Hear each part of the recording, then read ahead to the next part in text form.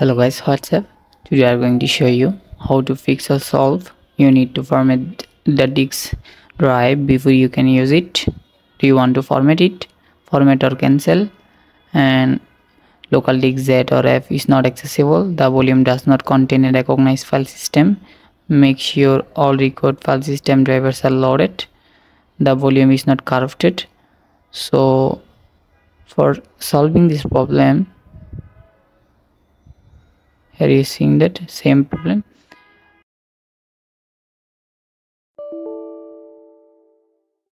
For solving this problem, right click on this PC option, then manage,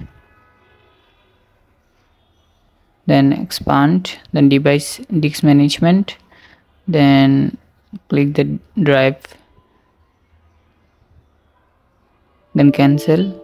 Okay, then right click on the drive, then shrink volume, then shrink, then yes. Now you're seeing that have free space 90 GB. Now here's the same problem.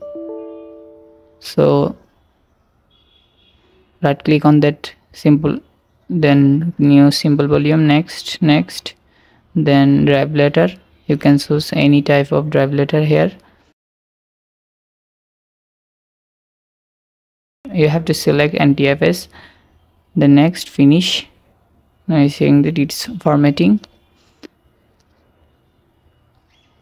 After formation, you will be able to access your drive.